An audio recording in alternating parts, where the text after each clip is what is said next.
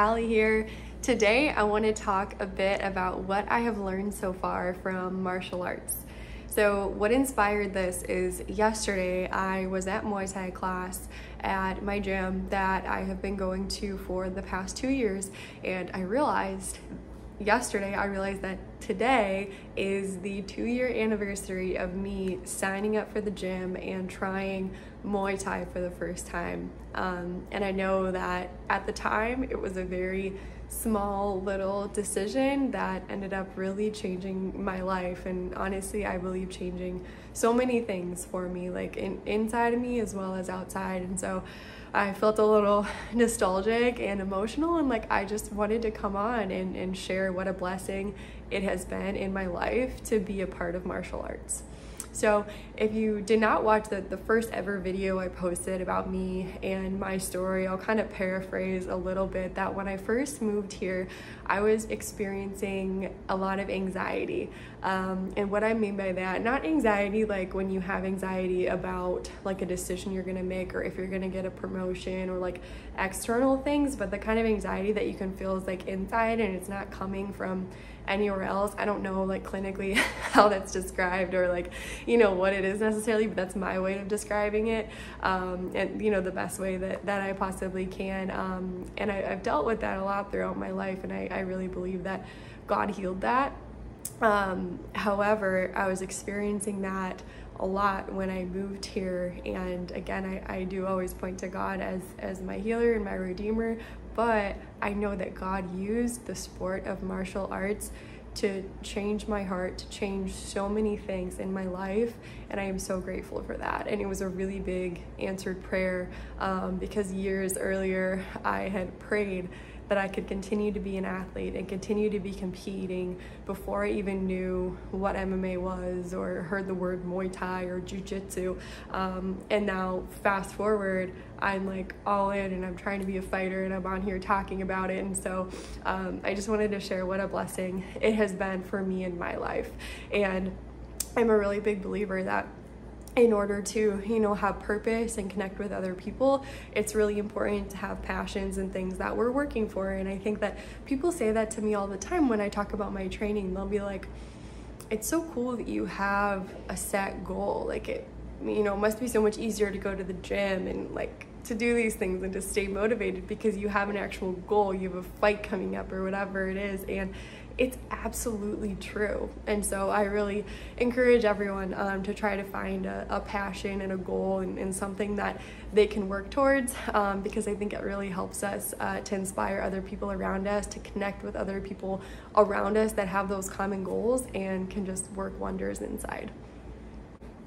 So enough of that. The things that martial arts has really taught me, I just want to share the first 3 that came to my mind when I thought about this. And so the first one is that there is so much more inside of us than we realize.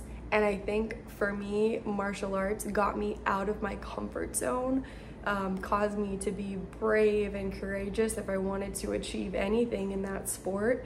And I think that that's really the root of it, and how I was able to figure out that there's so much untapped potential that we have inside of us. I really think it stems from being put outside your comfort zone, not just like a little bit outside your comfort zone, but like way outside your comfort zone is when all of a sudden you have this light bulb that goes off that's like, oh my gosh, like there's so much inside of me. Like there's so much that my heart can do, my emotions can handle, my mental game, my physical game, all of that. When we get out of our comfort zone, I think it allows us to have those realizations. And martial arts did that for me, absolutely. I am so grateful for it. And I really mean everything from when you show up to a class like that for the first time. Oh my goodness, it is so nerve-wracking. When you've never thrown a punch or a kick before and you have to walk into this gym and you know, you might not have gloves, you might not have anything, and it's like that awkward moment where you've got to introduce yourself and tell the coach that you don't know what the heck you're doing. In my situation, I showed up to the gym for the first day with a friend, and so that's made it a whole lot easier. But I know it's really hard. I remember the second time I went to my gym after I signed up for that membership, I wasn't with my friend, And I was so nervous because I didn't know who they were going to partner me up with, because most things in Muay Thai you had to do with a partner, and it's really scary. It's like, are they going to put me with one of these really big guys? Are they going to put me with this like really sweaty person? Like, is there going to be another girl there? I was always so nervous that there was going to be another girl there. And now, oh my goodness, I would never even think of stuff like that, because once you get outside your comfort zone, all of a sudden those things become comfortable, and then you want more, and you push yourself harder and go further and further. And so it really got me out of my comfort zone in that respect, or even physically. So I was a hockey player, and I've always had really bad hip mobility, and so the thought that I would be able to kick, like do roundhouse kicks and like push my hips through, was like, I didn't know that was possible. And I think my dad even told me when I first started and I was gonna do a tournament, I didn't do a tournament until like I didn't start the gym like intending to compete or anything. I just did some cardio, and then after like 6 or 8 months I decided I wanted to compete. And I think it was then my dad said to me, like, why are you doing kickboxing? Like, why don't you maybe just try to do, like, would your coaches let you do like a boxing tournament or something? Like, I think he thought like physically that seems so much more feasible, just to box, like just use your hands. And there's all kinds of reasons like why I won't do boxing, and that's not really my thing. But my point in sharing that story is just, it's intimidating to be like, oh, I have to try to kick somebody in the head. I've never kicked anything in my life. I can't even kick a soccer ball. And now I have to try to learn Muay Thai with kicks and knees. But now I watch, videos of myself, and it's like, I can't even believe it. Because honestly, other people believed in me, and I started to believe in myself once I saw a little bit of growth. And there's just so much more inside than you think that you can do. And I would say that as far as competing as well, like I can't even describe, like it is so very scary to step into a cage by yourself or on a mat by yourself. Like the nerves that you feel in those situations are, at least for me, bigger than anything I ever felt in ice hockey or golf or anything. Like, it's a different type of nerves. And I remember before the first time I ever competed thinking, like, having to visualize so much, because I didn't even know if I could do it, like punch another person or have them punch me. But I learned that there is much more inside than I realized, and I've watched that inspire other people around me, and that's why I want to keep going and keep doing it and keep learning. And so there's so much more inside than we realize. The second thing that I thought of when I was thinking about what I have learned so far from martial arts is that it is a marathon. It's not a sprint, it's a marathon, and we have to set our own pace. And the reason I phrase it that way is I think sometimes people use that phrase a lot. It's a marathon, not a sprint, whether it's your career, your life, whatever it is. And I think sometimes people can use it as an excuse to go slow, or to not give it their all, to not work hard. And that's not what I mean at all. And that's why I say it is a marathon and you set your own pace. Because no matter what I do, there is constantly people around me telling me to go faster or go slower. The reality is, I know I'm in this for life. I don't know if I'll be competing for life. I won't be competing for life, but I am in the journey of, health and fitness and learning. All these things for life. I know what my goals are. I know where I'm going, and just God's giving me, that one step ahead of me all the time, that one little lamp to my feet all the time. I know where I'm going and what pace I can take those little steps at. Nobody else does. And they will constantly try to speak into that. I found that being someone that pushes really hard, knows that I can push myself really hard, other people see that and they think that I'm being too hard on myself, or, oh, that sounds miserable. Like, for example, if I describe that how late I'm at the gym every night, or how early I get up and lift, or I think I get it a lot if I'm invited to like a happy hour or something, and I'm like, oh, I'm going to the gym, and people see that as like, oh, you have to go to the gym, like it's a negative thing, or you'll be missing out on this social activity or this vacation or whatever it is because I'm training all the time. To me, it's the opposite. If I go do X, Y, and Z and I'm skipping training, I'm missing out on training. I would rather be at the gym. I want to train for hours every day, right? Like that's my pace and no one can tell me to slow down. I'm not going to. I know when I need to slow down, and I know the social events that I can attend and that I will attend in those moments where I need to take a step back and, you know, spend time with people and not be training. I try to make it to my church happy hours once a month, like stuff like that are like really like dear to my heart.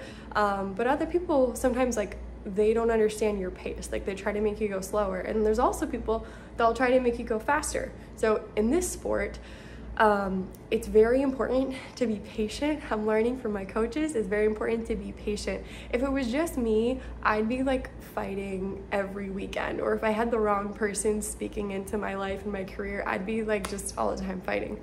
That's not good either. So it is important to have people around you that you can listen to and are really a close part of your journey, and they're in your inner circle, and you can listen to, and they can help pace you. But there might be other people out there too who are pushing you to like take a fight when you're not ready, or ask you why you're not fighting, or ask this or that, and you don't have to answer to that. I'm saying I don't have to answer to that. And I think that with a lot of things in life, like we just have to make sure to always be talking to our own bodies and setting our own pace, because only we know what's going inside here and here. That's it. Nobody else knows that, and so nobody else can tell you when to stop and go. And again, I always acknowledge like there's so many people in your life that can speak in and can help you make those decisions, but it's important to be very intentional about who is actually speaking in and giving you advice and affecting that pace that you're setting. And one thing I mentioned is your inner circle. And something that I've learned is it's good to even write on a piece of paper like who those people are who are part of like your inner circle. Like if you had a little house, like who's actually inside the house with you, and who's more like outside in the yard, and then who's more like an onlooker, like they're more like an acquaintance, like they shouldn't be giving you advice on stuff. It's really important to identify those people for your life, or even just specifically for a sport or a career. I think we have different circles of people, but that's something that's really important to know. Listen to yourself, your body, your heart, your mind, and God, and understand what your pace is every day, you know, for the month, for the year, and also making sure that the wrong people aren't speaking in and affecting that a lot. This next one that I'm going to share is actually very similar to the last one, so it's a nice transition, and it's that the people that I surround myself with make all of the difference. And the reason that I learned this, of course I've learned it in other avenues, right? But I really learned this in martial arts. I think it's because of the time in my life, and also because, again, it goes back to being out of your comfort zone and trying something new and making a lot of new friendships, and realizing that if you have a very set goal and you want to work hard, you have to surround yourself with the right people.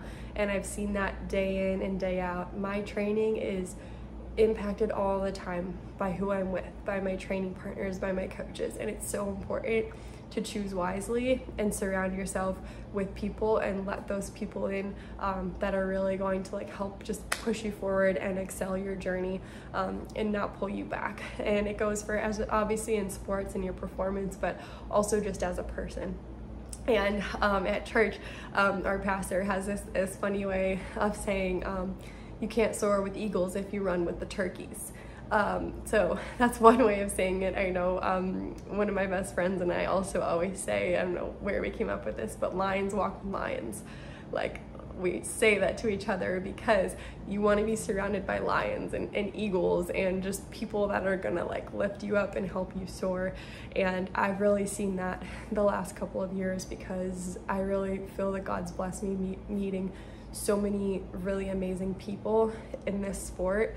And I know that I wouldn't be here, I wouldn't be talking about this, I wouldn't be making a YouTube channel, definitely not, if I didn't have people that were encouraging me. And it's really important, like when you find those key friendships and those people who are going to give you new ideas and push you forward, to keep them very close and give those friends time, give those teammates time. Like, whoever it is in your life, to really make sure that you put effort into those relationships, and that you get in what you put out. So your coaches are going to realize with any sport, and I've seen it too, like people notice if you're there working hard, if you're consistent, and then they're going to pour into you because they want to, because they see potential. Like, coaches are there sometimes because it's their job, but at the same time, like, they're going to give extra attention to the people that are working hard and who have goals and who are going to help them in their life too, right? So it's just really important to work hard and to identify those people that can help move you forward, and they'll be with you all the way to achieve your goals. So those are my 3 things that I've learned so far, and there are so many things I've learned from martial arts. But if you've watched this video, I would say my biggest encouragement is really to get out of your comfort zone, try something new, surround yourself with good people. It doesn't just go for one sport or sports in general, but just really in life. These concepts are really important, and I know that I learned them all through this sport the last couple of years, and I've seen myself grow as a person in confidence, and I've seen the outcome of that is to inspire other people, which is always my goal at the end of the day. So I hope this helped you. If you're listening, please like this video, subscribe to my channel, and I will see you guys next time.